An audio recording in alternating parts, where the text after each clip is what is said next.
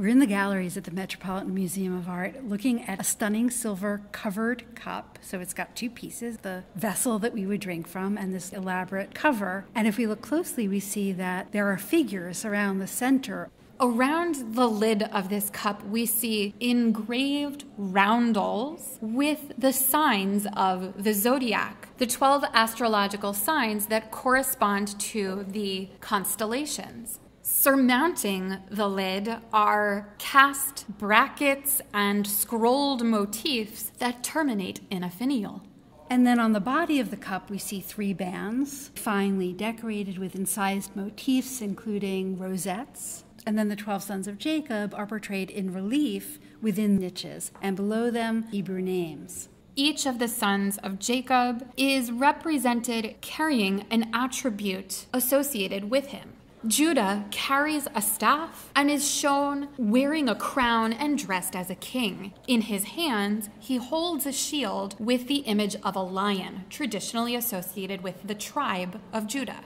The unusual ordering of the Hebrew names of the 12 sons of Jacob lists Issachar, Judah, and Levi in a row. And that's rather strange. What we've discovered is that this is actually the Hebrew name of the patron, a gentleman named Issachar ben Yehuda Halevi, or in German, Berend Lehmann. And Baron Lehmann was a really interesting man who rose to heights of power working for the king, Frederick I of Prussia.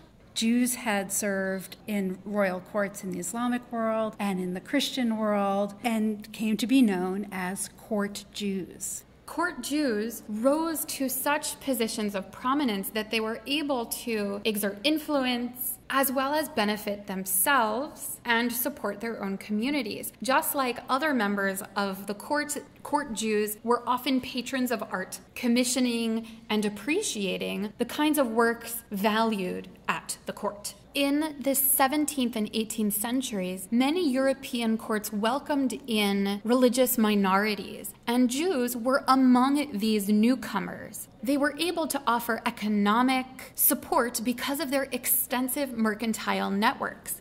It can be advantageous to a ruler to hire someone who's a little bit on the outside of the normal political circles. And Berend Lehmann was one such man. He came bringing his extensive connections, and as a result, he rose to such a prominent position of power that he had economic and political influence, but also artistic influence. He played a substantial role in helping Frederick I of Prussia amass his own collection of art. And he clearly had a collection of his own, and this object formed part of that. During this period, we see rulers creating Wunderkammers, cabinets of wonder, where they would collect precious objects and natural specimens. One of the works that Bernard Lehmann gave to the King of Prussia was an exquisite work of goldsmith's art. It's called the Weltanschauung, meaning a representation of the world.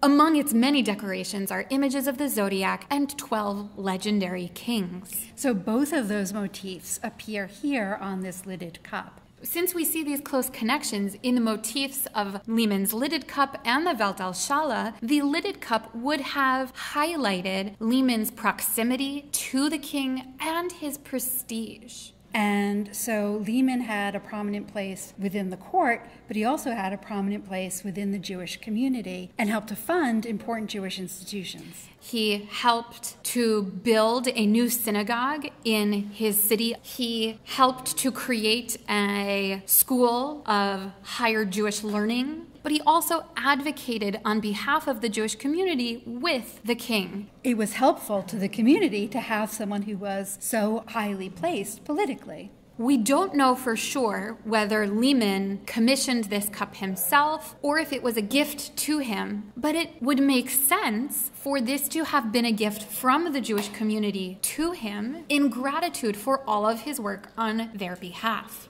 So as we walk by this object, which is one of many fabulously beautiful silver objects in a case in the museum, we're not aware of the fabulous story that this tells of a Jewish man at a moment in time in Europe where Jewish life was still very restricted, but where some Jews were able to have the kind of power and influence that Baron Lehman had.